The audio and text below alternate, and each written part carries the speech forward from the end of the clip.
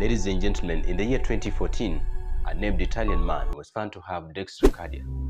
Welcome to this channel. My name is Sarin. Let's learn some anatomy and look at some medical terms before we look at this interesting case. Allow me to reintroduce myself. It's your favorite Dr. Harry.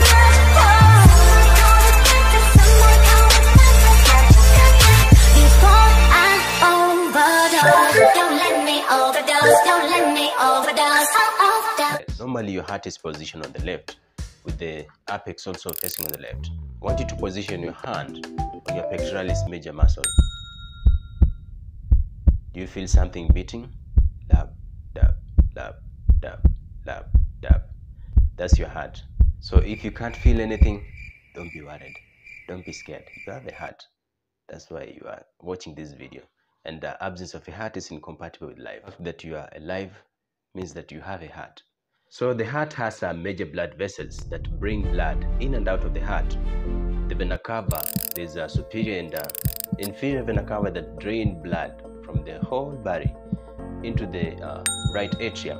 The blood is then pumped into the right ventricle, then pumped to the pulmonary artery that branches into two and pumps deoxygenated blood into the lungs to be oxygenated.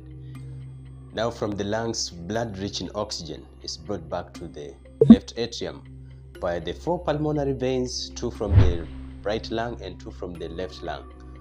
Blood is then pumped into the left ventricle, which has thicker muscles which enable it to pump blood to the rest of the body by the aorta. There's a reason why I wanted you to understand this before we get to our case, so that you won't get lost. So the normal positioning of organs in the human body, especially the organs in the chest cavity and the abdominal cavity, is known as situs solitus. Let me not get you lost. I'll type the name for you, situs solitus. And in some people, these organs are mirrored or reversed to the opposite side from the normal position where they are usually located. We call this situs inversus.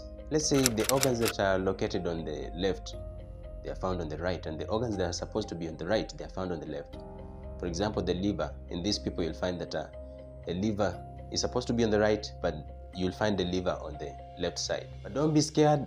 This doesn't cause problems. The organs will work normally. They will just work normally the way a normal person's organs will work. So this doesn't cause a problem at all. And rarely we have situs ambiguous. This is where the organs are distributed abnormally in the chest or within the chest cavity and the abdominal cavity.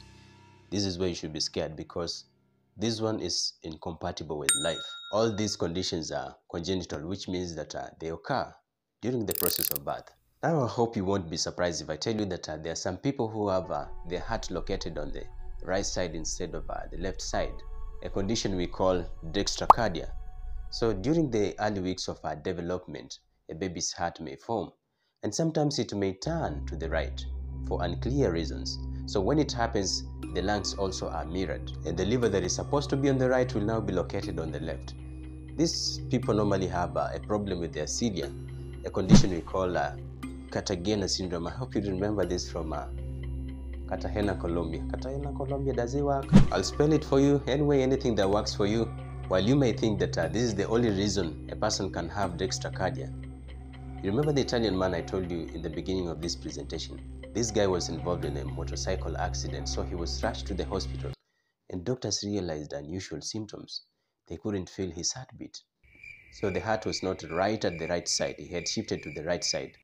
I hope I'm not confusing you.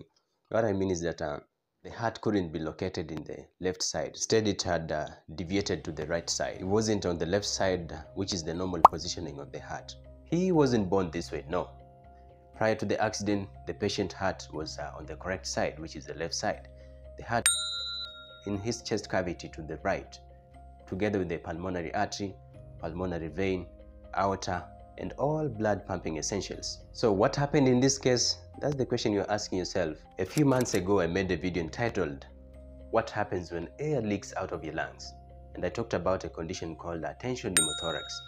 And one of the complications I mentioned is that once it occurs, there will be shifting of mediastinal structures to the opposite side. But with the treatment, the organs will return to their normal position. So this man was not an exception. So after treatment, the heart returned to the normal position, which is the left side, together with all blood pumping essentials. And the surprising thing is that he never lost his consciousness. might be the only man who can tell us how it feels when your heart decides to relocate.